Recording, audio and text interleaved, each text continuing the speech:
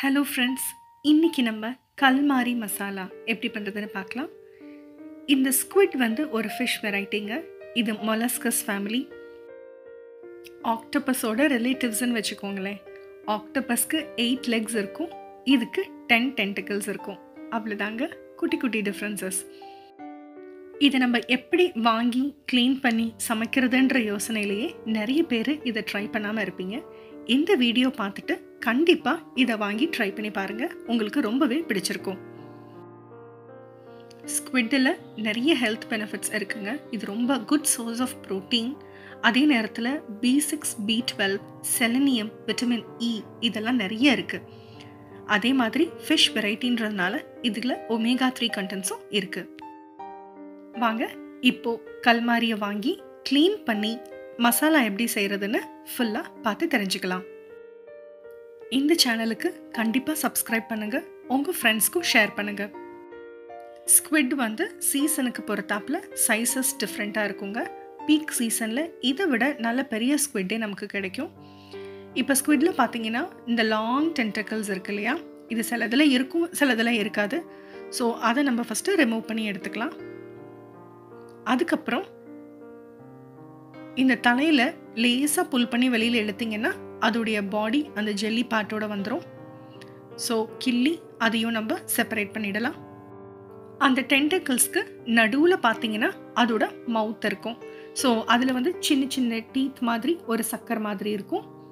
So இப்போ ஹெட்டில் 2 கண்ணுக்கும் நடுவில் கண் மேலே அழுத்தாமல் அதில் நடுவில் இருக்கிற பகுதியில் லைட்டாக ப்ரெஷர் கொடுத்தீங்கன்னா இது ஜஸ்ட்டு வெளியில் தெரியும்.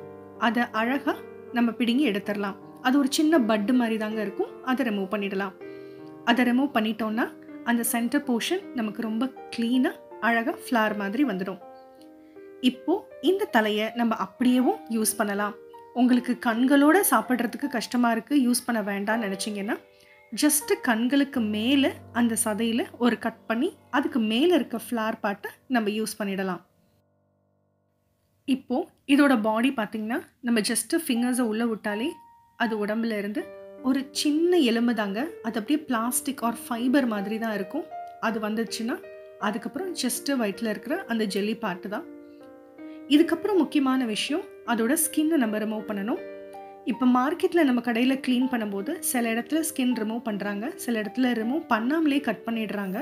ஸோ அப்படி பண்ணும்போது நமக்கு ஸ்கின்னை வீட்டில் கட் பண்ணதுக்கப்புறம் ரிமூவ் பண்ணுறது ரொம்ப கஷ்டம். ஸோ இப்படி பொட்டேட்டோவை உரிச்சு எடுக்கிற மாதிரி ஈஸியாக பீல் பண்ணி எடுத்துடலாம். இப்போ அதோட ஃபின்ஸ் பார்த்தீங்கன்னா அதுவும் எடிபிள் தான். நம்ம ரஃப்பான ஷேப்பில் கட் பண்ணும்போது நம்ம அதை யூஸ் பண்ணலாம். நீங்கள் ரிங் மாதிரி இந்த ஷேப் பண்ணி கட் பண்ணணும்னு நினைக்கும் போது அந்த ஃபின்ஸ் இருந்ததுன்னா நமக்கு கஷ்டமாக இருக்கும். ஸோ அதனால அந்த ஃபின்ஸை தனியாக ரிமூவ் பண்ணிக்கலாம். பட் ஸ்டில் அந்த ஃபின்ஸையும் நம்ம சாப்பிடலாம், எடிபிள் தான். இப்போ ஸ்கின்னை நல்லா பீல் பண்ணி எடுத்ததுக்கு அப்புறமேட்டு இந்த ஃபின்ஸையும் நான் தனியாக ரிமூவ் பண்ணிடுறேங்க. அவ்வளோதான், நமக்கு இப்போ பாடி ஃபுல்லாக க்ளீனாக கிடச்சிருச்சு. இந்த மாதிரி தலையையும் பாடியும் செப்பரேட் பண்ணி வச்சுக்கலாம். அப்போ நமக்கு க்ளீனிங்க்கு ரொம்ப ஈஸியாக இருக்கும். இப்போ பாடியெல்லாம் செப்பரேட் பண்ணதுக்கப்புறம் நல்ல ஷார்ப்பான நைஃப்பில் இந்த மாதிரி ரிங்ஸாக கட் பண்ணிக்கலாம். கழுவுறதுக்கு முன்னாடியே இந்த மாதிரி ரிங்ஸாக நம்ம கட் பண்ணிட்டோம்னா நமக்கு கழுவுறதுக்கு ரொம்பவே ஈஸியாக இருக்குங்க. மீடியம் சைஸ்ட் ரிங்ஸாக போட்டுக்கலாம்.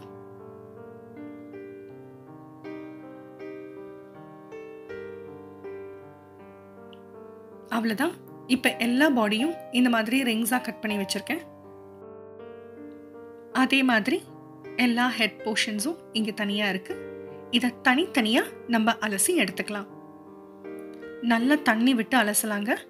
இது கொஞ்சம் நுரைக்கும். ஒரு 2-3 தடவை பிளெயின் வாட்டரில் அலசி ரின்ஸ் பண்ணி வச்சுக்கலாம். என்னதான் பிளெயின் வாட்டரில் ஒரு 2-3 தடவை ரின்ஸ் பண்ணாலும் லெமன் ஜூஸும் டர்மரிக்கும் போட்டு ஒரு 2 to 3 minutes சோக் பண்ணி வச்சுட்டு அப்புறம் 2-3 தடவை நமக்கு தண்ணியில் அலசி எடுக்கணுங்க. அப்போ தான் இந்த நுரத்தன்மை விடும்.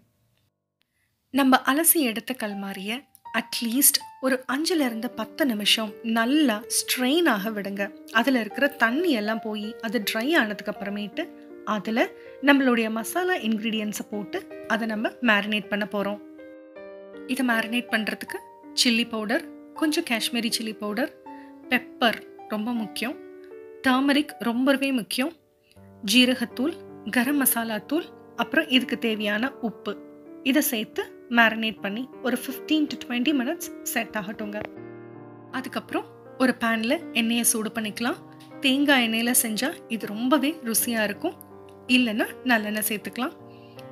எண்ணெய் நல்லா சூடானதுக்கப்புறமேட்டு கருவேப்பிலை, பச்சை மிளகாய், ஜீரகம், கொஞ்சம் சோம்பு சேர்த்துருக்கேன்.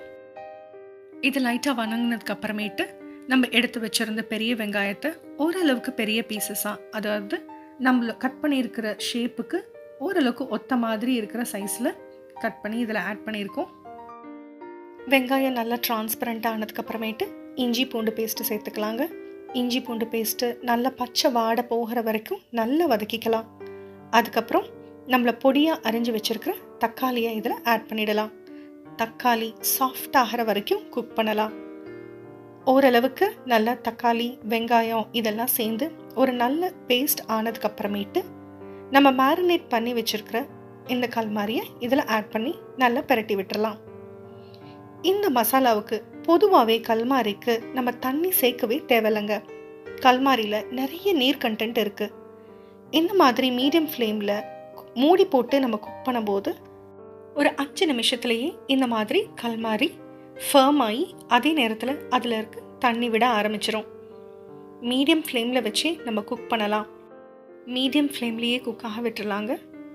ஓரளவுக்கு திக்கான கன்சிஸ்டன்சியை நியர் பண்ணும்போது நம்ம திக்காக தேங்காய் பால் இதில் ஆட் பண்ணிக்கலாம். இதை தேங்காய் பால் ஆட் பண்ணாமல் இந்த தண்ணி வத்துற அளவுக்கு சுருள சுருள நம்ம வறுத்தெடுத்தோம்னா அது ட்ரை ஃப்ரை. இதை மசாலாவாக நம்ம பண்ணுறதுனால நம்ம கொஞ்சம் தேங்காய் பால் ஆட் பண்ணிக்கிறோம்.